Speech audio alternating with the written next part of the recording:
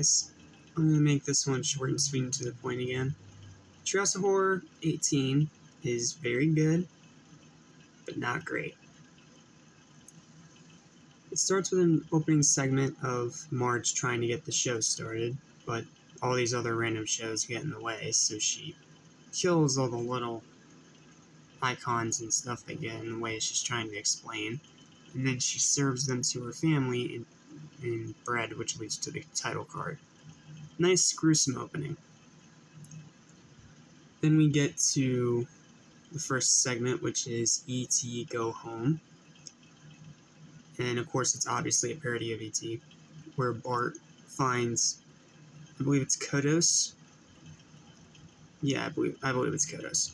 He finds Kodos in his shed and decides to try and get him to where he needs to go. And then the military tries to hunt them down, and Kodos, unlike E.T., doesn't just fly over the cops. No, he vaporizes them by popping off their heads, and then they turn into goo. And then Kodos reveals that he's not there in peace, and he's there to start an invasion, a lot like the day the Earth looked stupid. But unlike that one, the military shows up quite quickly and kills them all. Except for Kodos, who is killed by Homer by being suffocated with a pillow. Pretty simple segment, but it's pretty enjoyable. Then we get to Mr. and Mrs. Simpson, obviously a parody of the movie Mr. and Mrs. Smith, where Homer and Marge find out they're agents, or hired killers, whichever, and they go at each other, shooting the absolute shit out of the house and anyone else that gets in their way, including poor old Grandpa and a bunch of other people at a event. And then it ends with them killing Skinner. It's a fine segment, it's not really scary, but there is one very morbid moment when Homer accidentally shoots this bartender and the blood pours out of his forehead into a whole tower of these wine glasses. That's morbid. That is up there with one of the most simple but brutal deaths in this Treehouse of Horror thus far. And then we get to the final segment, which is called... Give me just a minute. I'm sorry, I forget what it's called. I forget what they called it.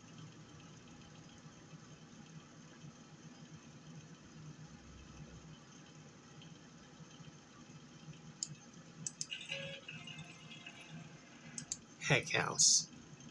That's it. Heck House. So in Heck House, Bart, Milhouse, Lisa, and Nelson are all trick-or-treating, and then they decide to pull tricks on the whole town. Whether it's turn Chief Wiggum into a toilet paper mummy, or toilet paper people's houses, or in one of the more serious cases of trickery that goes too far, they cause an accident that kills a driver and blows up the whole building. That's standard for Bart, so it's not really that surprising. But Lisa's forced to go along with this. So Ned Flanders tries to scare the daylights out of them and teach them about sin. And the first attempt doesn't work, but then he asks for God to give him powers. He turns into a devil, like a literal devil. And then he takes them to literal hell and shows them all the 7 deadly sins, which also a mountain kills. Especially one very gruesome one, where Homer is sliced to pieces by his hammock.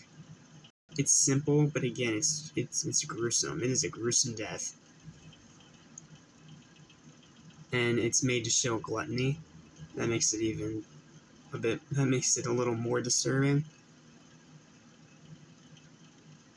And then they see all these crazy, just all this kind of crazy stuff in hell. And then they all promise to not do that anymore, so Ned sends them back up, turns back to human Ned, and then thanks us all for watching, and then blatantly says we're all going to hell for watching.